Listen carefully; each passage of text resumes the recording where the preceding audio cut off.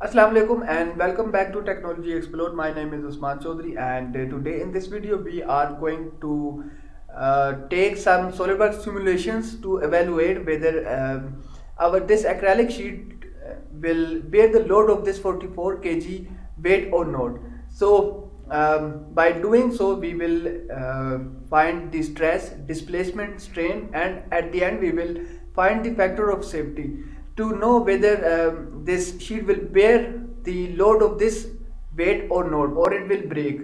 So keep watching this video till end, and if you are interested to do this simulation by yourself, then I will leave the download link to these files in the description of this video.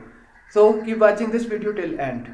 Let's start. So press this new key and start a new project by using assembly. So select assembly and then press OK button, and then cancel this dialog and also close this option.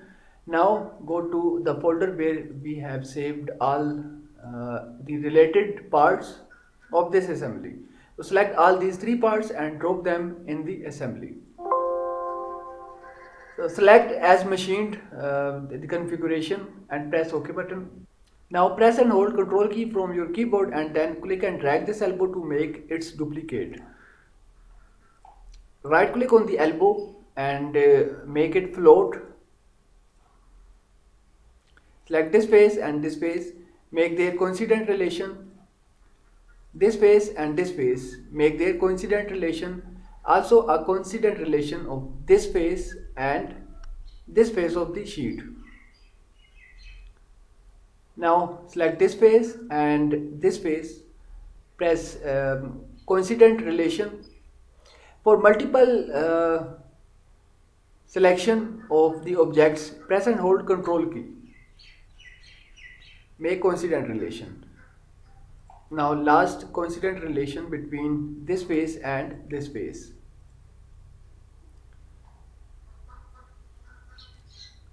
Now we have to put this weight on this face of the sheet. So coincident relation, then select this cylindrical face and this face of the sheet and this face of the sheet, make their width mate. Press OK button.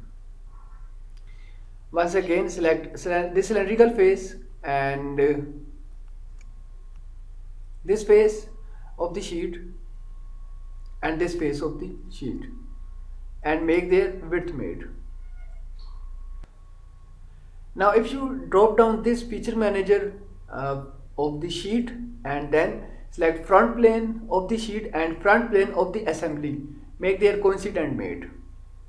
Also select top plane of the assembly and top plane of the sheet and they make their coincident mate. Similarly for right plane, you have to do the coincident mate. Now before starting the simulation, we have to assign the materials to all our parts. So for that, right click on this weight and then if you can see here the materials option, then go to edit material and then select AISI 304, apply and then close. Similarly we have angle, so for both angles select this angle and from there this angle. Right click and then materials, edit material and same material AISI 304 and press OK button. Now as we are going to make this sheet for acrylic material, so right click and then select material, edit material and then if you can see here plastics and here is the acrylic, apply and close.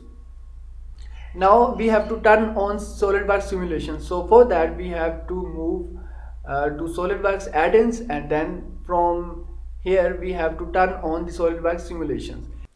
In case if you did not see this SolidWorks add-ins tab here, so for that click on this arrow next to the setting button and then from here you can see here is add-ins.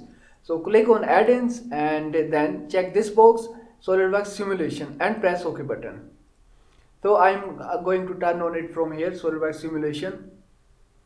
So as you press this SolidWorks Simulation button, Simulation tab will be appeared here. So click on SolidWorks Simulation and then click New Study.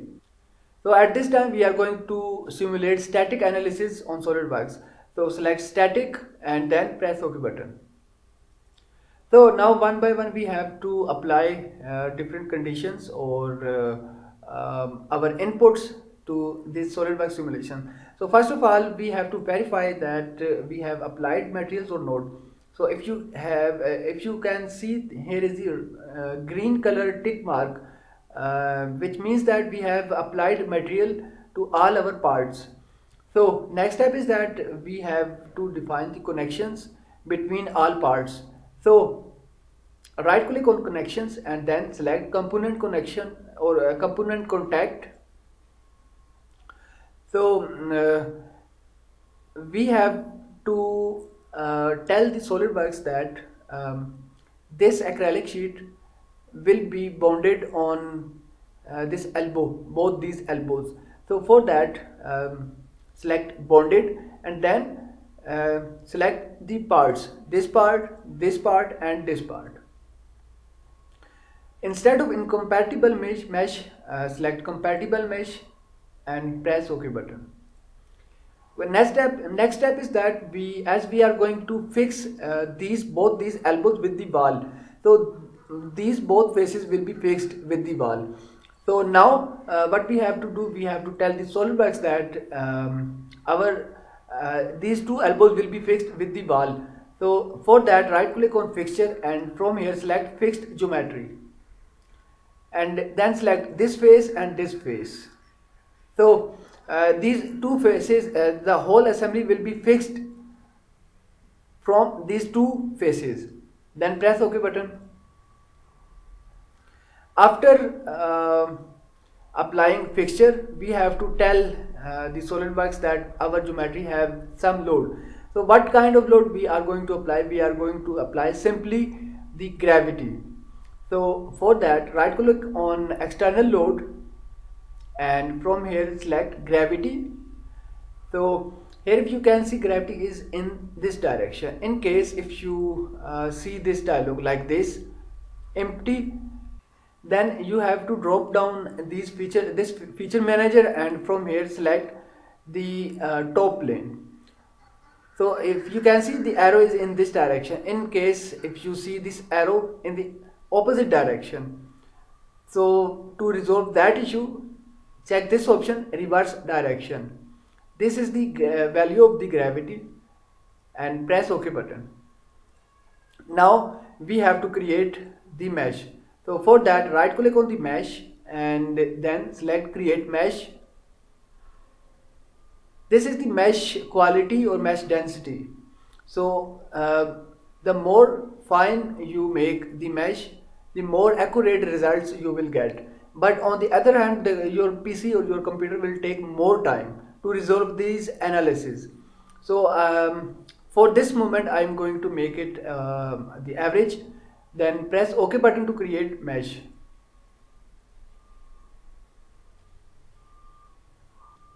So once the mesh is done, simply click on this button, run this study.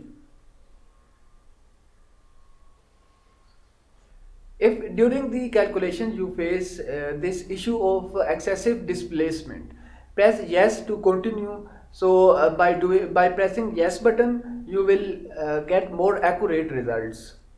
So press yes button. It will recalculate. So here if you can see, the large displacement mode is on. So by doing that we will get accurate results. But on the other hand, your PC will take more time as compared with the normal displacement mode. So these are the results, and if you scroll down from here, and this is the stress and this is the displacement and this is the strain results. So if I click on displacement and here if you can see, deformation scale is 1, which means that I right click and then select animate. So maximum the displacement of the acrylic sheet will be like this. Now how do we know will this acrylic sheet will hold this load or not? So for that we have to calculate the factor of safety, and for that right click on the results, and from here select define factor of safety plot. From here select all, and then click on this next arrow, select 1 multiplication factor, and then next, and select this one and press OK button. So here if you can see the factor of safety is 0.84, which means that this sheet will not hold this weight and it will break. The sheet will not break if the factor of safety is above 1. So what should we do to make the factor of safety above 1? There are some solutions. First of all, we can add one more beam like this, or we can make this sheet thicker. So let's try the second option. Open the sheet and make it thick. So for that, edit extrude post command, and instead of 1 type here 2 mm thickness and press OK button. Then go to assembly again, and then static 1, rebuild the assembly, and then right click on the mesh and recreate the mesh. Press OK button. Now rerun this study, so click on this button.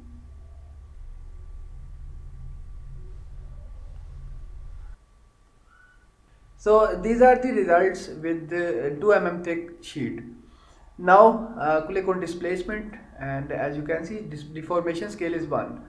So this is the maximum displacement which will occur if we put this 44 kg weight on this acrylic sheet. Next is that we have to check what is this factor of safety. So double click on the factor of safety, and here is the 1.2. The factor of safety. So it means that this acrylic sheet will bear the load of this weight. So I hope you have enjoyed and learned from this video. Thanks for watching and sparing time, and don't forget to subscribe this YouTube channel for more videos like this.